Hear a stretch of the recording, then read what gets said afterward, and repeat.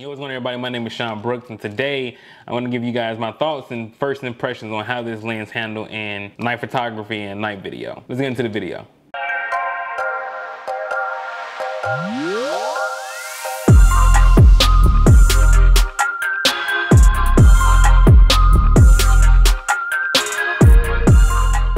All right, everyone, so here we have the 42.5 f1.7. Now here is just on the Lumix G7 body because I'm currently filming with the GH5, but I took this lens out just to kind of get some nighttime shots as far as pictures, see how the bokeh performs, and also just kind of see how the GH5 will handle the low light capabilities and see how much noise we introduce in a shot on this f1.7 lens. So I do want to clarify that this is not a review. The review is going to come after this. I pretty much did a test of my first impressions during the daytime hours when I first got the lens.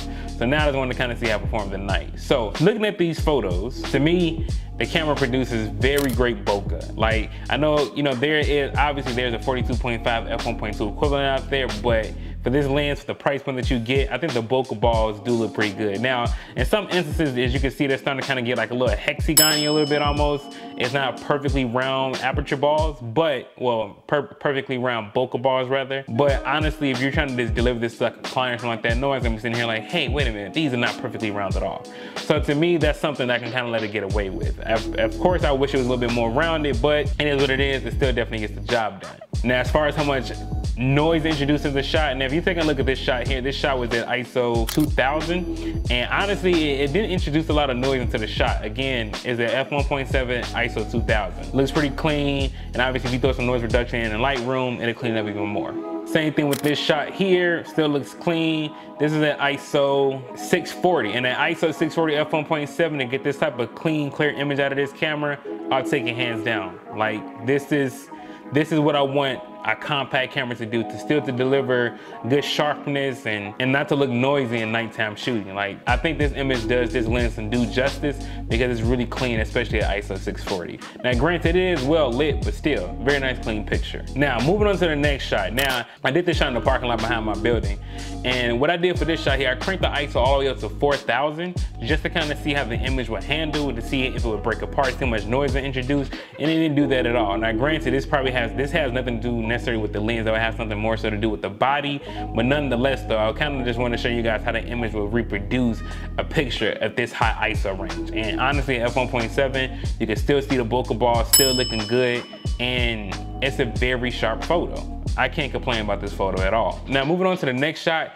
Now, this is where I kind of seen the lens. I was like, okay, this is definitely a hindrance of it. The fringing around the purple lights. Now, obviously, in Lightroom, you can go ahead and get rid of all that purple. It's not a huge deal, but just as something just to kind of keep in mind. This also could just be on the Panasonic lineup, because I also notice this with the Panasonic G7 sometimes.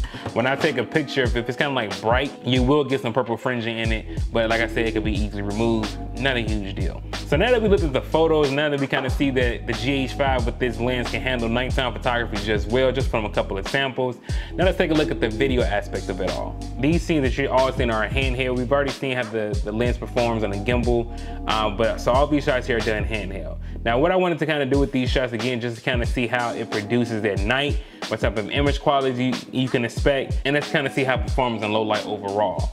Now, again, same thing with the picture. You're getting nice quality bokeh balls in your nighttime video shoots. Also, what I noticed too is that honestly at f1.7 for this lens, you can really handle a lot of things and even sometimes push the ISO all the way up to 6400. Now, I know some of those will always say, like, you know, the GH5 can't go past 3200, but from my shooting, the GH5 can go to 6400 if you need to be in extreme situations, and it also uses DaVinci Resolve Studio, and they already have a noise reduction system baked into that. So for me, ISO 6400, I will push on this camera even with this lens. I think f1.7 on the GH5 is a good pocket for it to be in, especially during low light. Now, the only thing that you have to kind of keep in mind is that when you're shooting at f1.7, your focusing has to be on point. So with this being a focus by wire system, sometimes trying to use the focus at f1.7 and in low light can be a little difficult. So if anything, I would say if you want to kind of shoot it at low light, I would say kind of keep it like around f2, maybe even f2.2, and just kind of crank the ISO up a little bit. That way, just in case you need to do manual focusing, you're gonna be able to see what you're actually focusing. You don't have to focus as hard. Everything doesn't need a shallow depth of field, but you also want to make sure you introduce enough lighting to make sure that your image still looks good and clean. Something to keep in mind. So, what can I conclude about this lens so far from the daytime and the nighttime shoots? Again, this is not a review. Make sure you subscribe to the channel to get the full review, but right now, this is just my first impression of how it did in the nighttime and the daytime. As of right now, I can conclude for 250 bucks, this lens does what I needed to do. Granted, I do wish that it had a better focus range, but that's just a common thing on Panasonic lenses. They're focused by wire. But other than that, I can kind of get past that, especially for this price point. So if you enjoyed the video, please don't give it a thumbs up. Also, comment something that you want to know about the lens in particular that I can cover in a full review. And your boy is out. Deuces.